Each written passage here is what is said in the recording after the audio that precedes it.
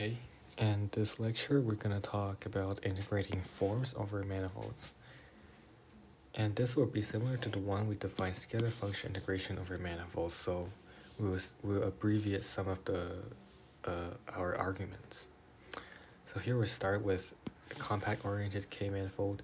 If it's a K-form defined on an open set containing M, and we let C be this set, then we know that C is compact, and suppose we have a coordinate patch such that it lies in a given orientation, and it contains C.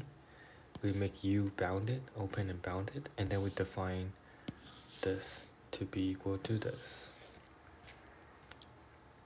So if U is open RK, we have this. If U open HK but not RK, we have this. Those are the similarly.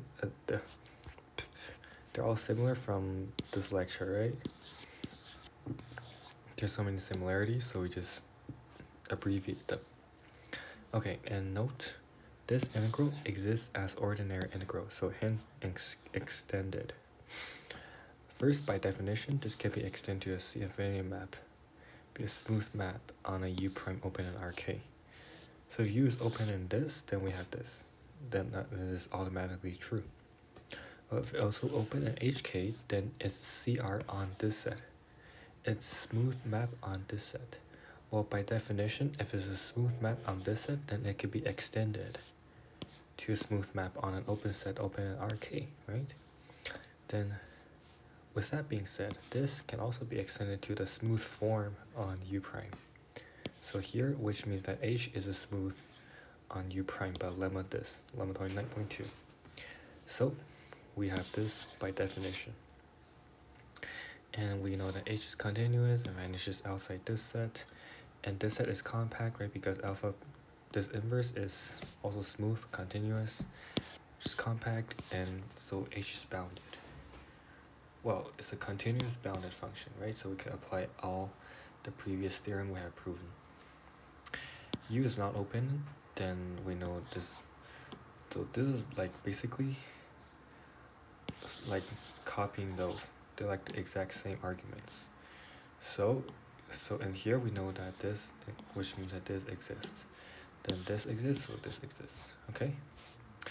Okay. Also, this is independent of the choice of coordinate patch in the transition, because we know transition is orientation preserving. So the sign epsilon is equal to 1 in the theorem 33.1. And it's linear. So we have this because these two are linear, and this, if we denote negative m to be the manifold with opposite orientation, then we have this by theorem 33.1 again. Okay, so now we're trying to define this in general. In general, we have to do partition of unity, right? So which cover M by coordinate patch belong to the orientation, blah blah blah, right? Then we define it to be like this, very similar to the ones we define here, right? This. And so with all these, thanks to the fact that because we went through the orientations, the oriented manifold, those contents, it agrees with the previous one, it's independent of coordinate patch, it's also linear, and we also have these two facts. So we can just conclude them. Okay, so now I have a theorem 33.1. With IK to be equal to this, so interior is the open cube, and boundary equals to this. Alright, so now this statement is kind of long, so K is greater than 1 first. So there's a K minus 1 form defined on an open set U of RK containing a unit K cube. So it contains the unit K cube. Assume it vanishes at all points. So on the boundaries, which is this set, subtract by the interiors, which is like the faces, right? Now, it vanishes all points on this, but possibly at points at the subset, this. So this is like the bottom face, right? Then we have this equality, where this P is the map of this, Okay, this map. So we have this. We just verify both sides and we use the given conditions. We use the given conditions, we just calculate both sides and then we see they're equal to each other. We don't try to compare them, we just calculate them directly. Okay, so for j to k, we let ij be to k minus 1 tuple that ignores j. So this elementary alternating tensor, elementary form, right? This elementary form, well, it's gonna be equal to this alternating form or whatever. So we ignore this one. So because it's a k minus 1 form, right? It's a k minus 1 form. D, B star are linear, so we just consider neta to be equal to this. So we calculate this side first. We calculate this side. So we just look at this. Well, to look at this, we have to look at this first, and we look at this. It is equal to, right, this. And to this, we have the theorem, right? And so it extends from 1 to k. But this one, it ignores j. So as you run through from 1 to k, there will be duplicates except for xj, right? So if xj appears, all the other terms, they vanishes. So the only one left is with xj. And you flip xj all the way to its, so we arrange it like this ascending order, and you can do some mental math. We have to flip this j minus 1 times, okay? So now we calculate this is basically, by definition, right, is equal to the integral of this thing. Well, this becomes this, right? And we use Fubini's theorem. We just focus on the last coordinate.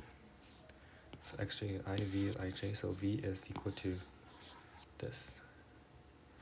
Fubini's theorem. We just focus on the coordinate that is that we ignored. Okay. Now, so for this one ignored, we just try to calculate it using fundamental algebra, fundamental theorem calculus. And as neta, so does f. It vanishes at this, but maybe on open bottom face this, right? This is our given condition, right? At all points except possibly at those points. Now, with that being said, if j is less than k, then this vanishes, right? If j equals to k, then we have this. Well, this vanishes, so this is going to be equal to this, right? So here we have this is equal to this. Well, this, right? We have -1 to the k minus 1, right? And we bring this -4, so this is -1 to the k. And this inside is going to look like this, where B is the map we said it's going to be equal to this, right? Okay, now we calculate this side, this thing, B star. We see the derivative, so we have this. We have a formula to compute those, and you observe their determinants, right? It's either 0 if j is less than k is equal to this. So this thing is equal to 1, right? Because the matrix will look like this if j is equal to k. Now, so we have B star n is basically B star neta is basically B star of this, right? And remember that B star, it preserves wedge product, differential operators. So by some little calculation, it's going to look like this. Well, observe that they look by exact same, but you just multiply -1 to the k in front of this, then they're equal. Alright, so this speed runs this lecture.